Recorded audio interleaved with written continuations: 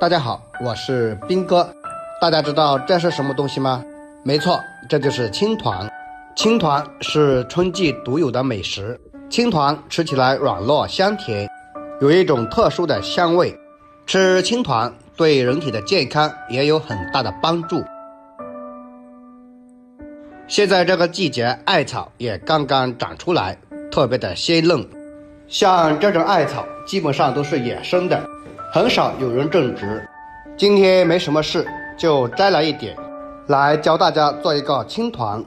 不到一会儿就摘了这么多，大概有2-3斤左右。我们先将艾草摘回来清洗干净，洗掉里面的泥沙。清洗的过程就不拍了。首先准备一个不锈钢脸盆，往里面加入干净的清水，然后往里面加入2勺食用碱，用勺子将它搅拌均匀。水开之后再把艾草加进来，一次不要加那么多，先将一部分煮软，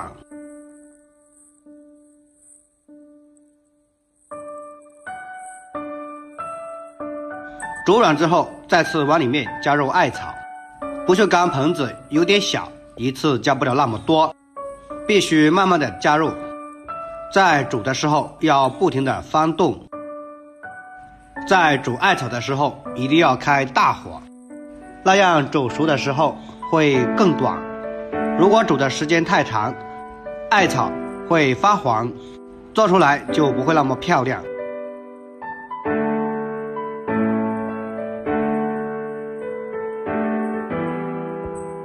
水开大概煮1分钟左右，让艾草全部煮熟煮烂，那样揉出来的面团才不会有筋膜，吃起来口感也会更好，不会塞牙。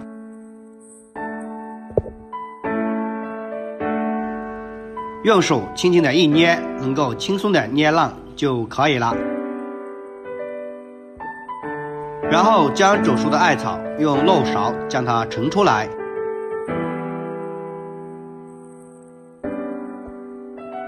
再倒入提前准备好的清水里面，将艾草过凉。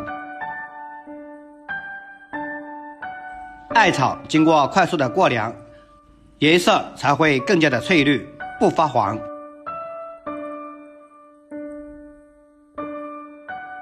过凉之后，再将艾草倒入漏网里面，挤干它的水分。水分太多的话，揉出来的面团会太稀，做出来的青团口感也不会那么好。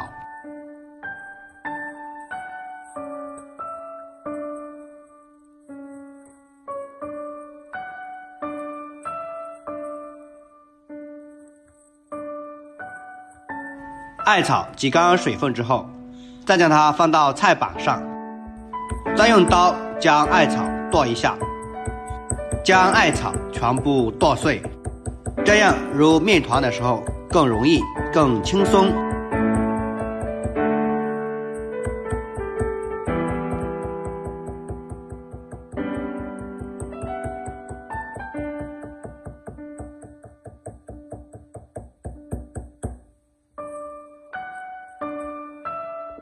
将艾草剁成视频中这样就可以了。然后将剁好的艾草放入一个大盆里面，接下来往里面加入糯米粉。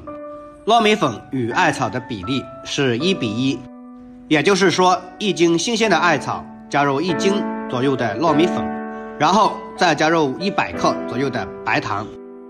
接下来再将它揉成面团。做青团最主要最关键的步骤就是揉面，全程不要加1滴水。想要青团好吃，揉面也是最关键的，也是比较累一点的，最少也要揉20分钟左右。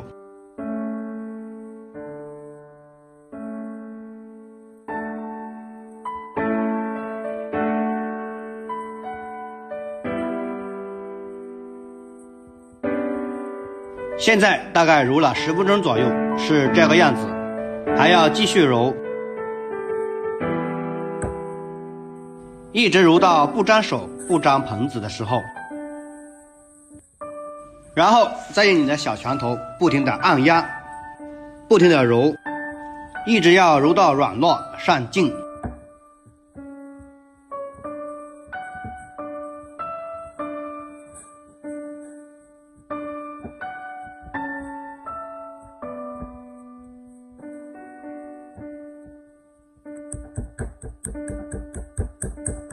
再用拳头不停地拍打，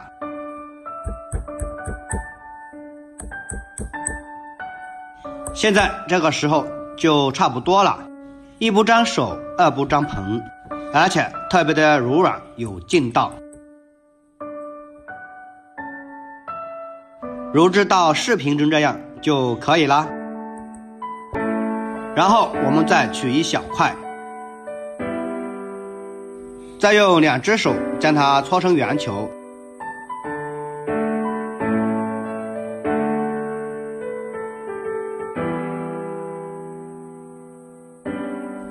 大小根据自己的喜好来定，但建议大家不要做得太大，那样蒸的时候不容易熟，蒸太久的话也会变黄。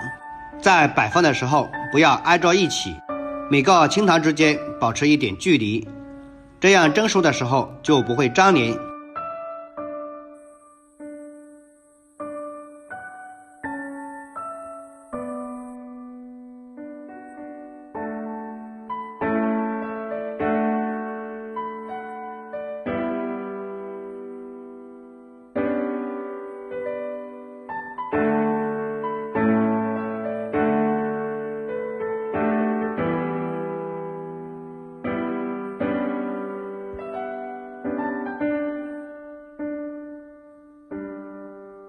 全部做好之后，再将青团水开放入锅中，开大火大概蒸12分钟左右就可以了。好了，时间到，打开盖子，哇，太漂亮了，颜色也特别的翠绿，香气更是扑鼻而来，一下子就打开了您的味蕾，看上去就非常的有食欲，比在外面买来的还要好看，还要好吃。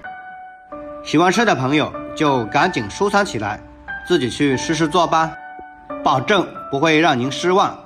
好了，今天的视频就分享到这了，非常感谢大家的收看。如果我的视频对您有帮助的话，麻烦伸出您发达的小手给我点个免费的小心心，鼓励一下。您的每一个点赞、关注、留言都是对我最大的支持，也是我前进的动力。非常的感谢大家，我们下期视频再见。